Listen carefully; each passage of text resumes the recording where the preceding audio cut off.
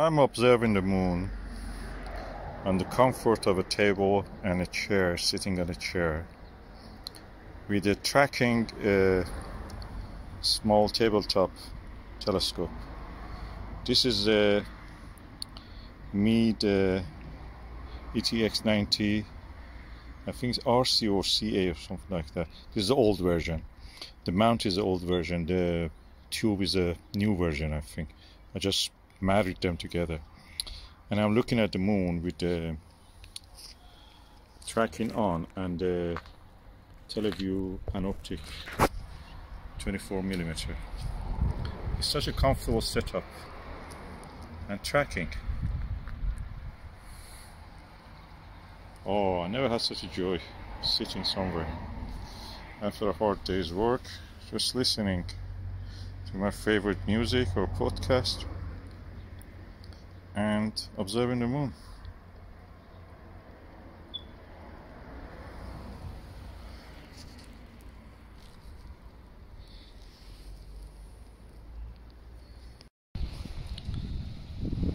Let's look at the moon now.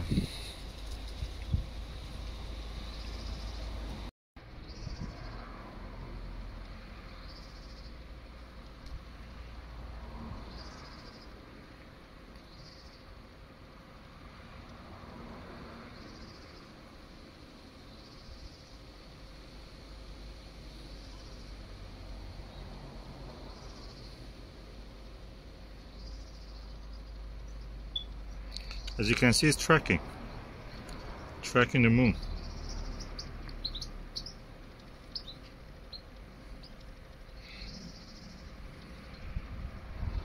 This is the closest thing that I've experienced to a Questar. I have used a Questar when I was very younger in out of school, and I have now a Questar filled version, but not the one that has a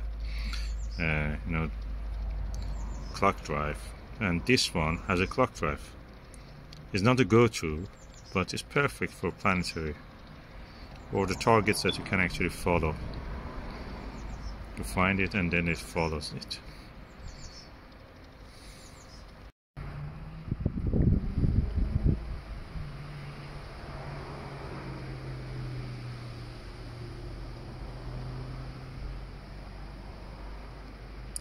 And the accuracy of the tracking is depending on the direction to the polar star.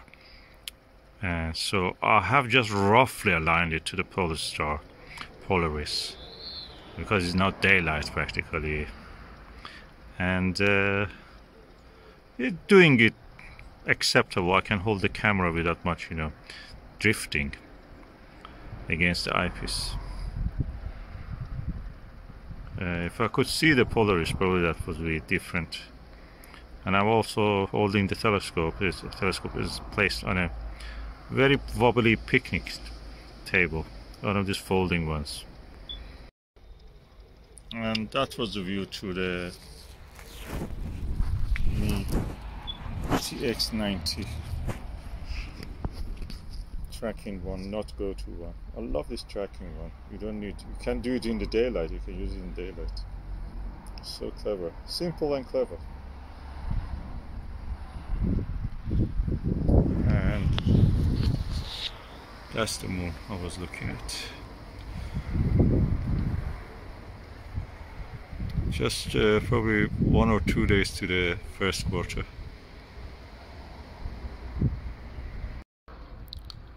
I'm now using the Skywatcher Nirvana, one of the most comfortable eyepieces I ever have seen. This is a 16mm ones. The 16mm one, which is has an 82 degrees field of view.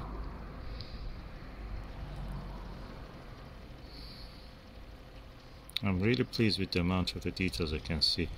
My hand cannot hold the camera against the eyepiece very good. The view visually is much more clear and visible and enjoyable, delightful.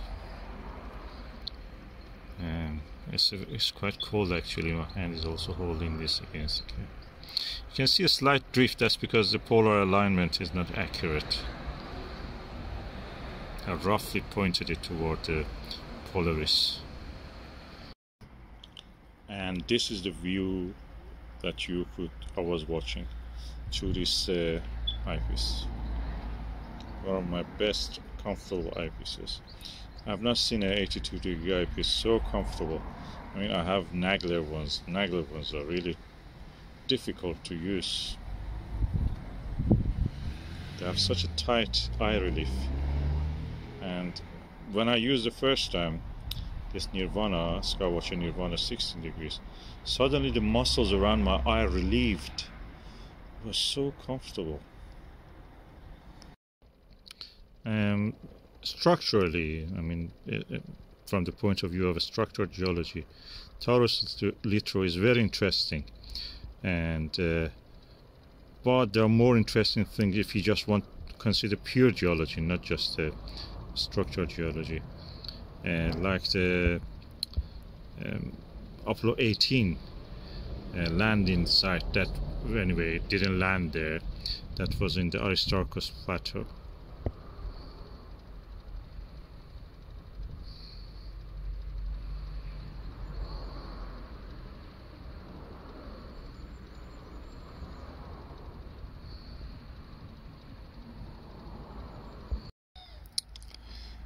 Okay, I found the source of the error in tracking, actually. Now I found the source of the tracking error. The correct position is this hole, but by mistake I put it in this hole. So now it is tracking perfect.